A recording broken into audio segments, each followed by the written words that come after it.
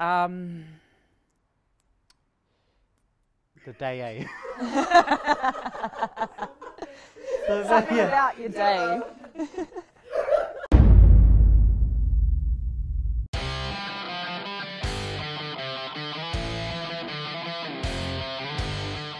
Hi, my name's Charlie. Welcome to my world. Do I need to do that again?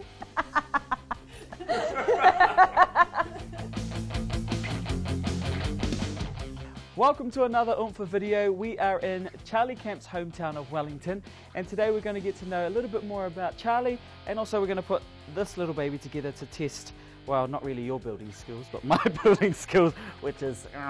Alright, shall we get going? Well, I guess first questions first. Why building? I guess I've done a lot of things and I just wanted to try something different. I didn't want to go back to working in hospitality, and I needed to make a little bit more money to fund my musical passions.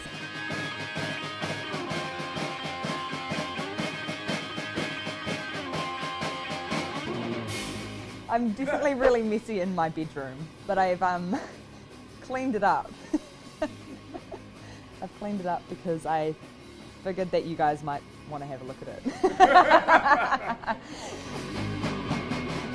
So can you walk us through a typical day in your life? Okay, yeah, I wake up and then I'll sort of stumble to the kitchen, put on the kettle and make my flat and myself a pot of coffee, and in the process probably wake up my whole house.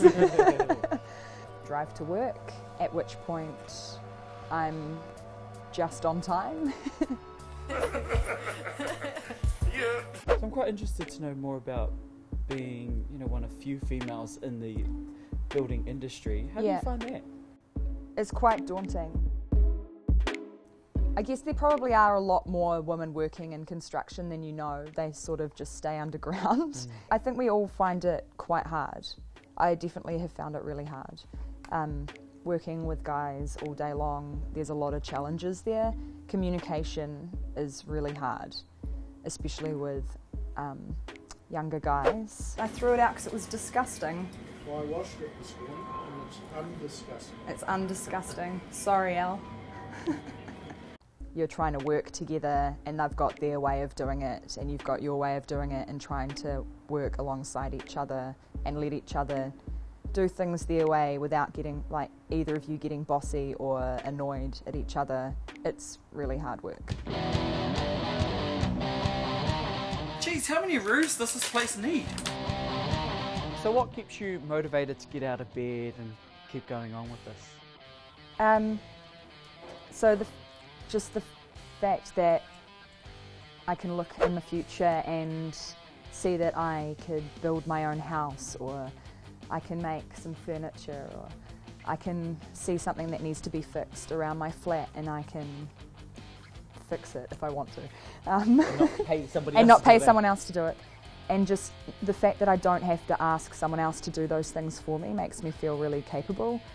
I've been told that I'm really strong, probably because I've stuck out 4 years working in a male-dominated job. I'm determined because I'm determined to finish it. I think I'm probably considered really loyal. I'm always there for my friends, no matter what the situation is.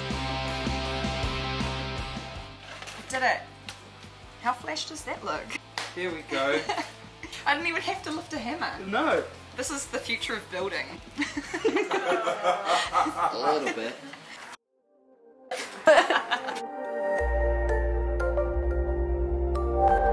Tip number 1, keep your tools sharp, because it makes life easier. If you have everything ready to go, it just makes the job so much smoother. Tip number 2, always follow your passions, because you're going to be spending the majority of your time at work, so you kind of want to be happy. Tip number 3, surround yourself with good people, because they're the ones that help support you when the times get tough. And just to round off, always eat well and try to relax.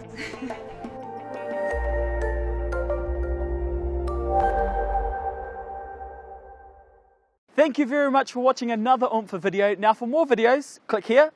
And to check out some cool stuff on our Facebook page, click here. And hey guys, did you know that Charlie's band is pretty hardcore? Check this out.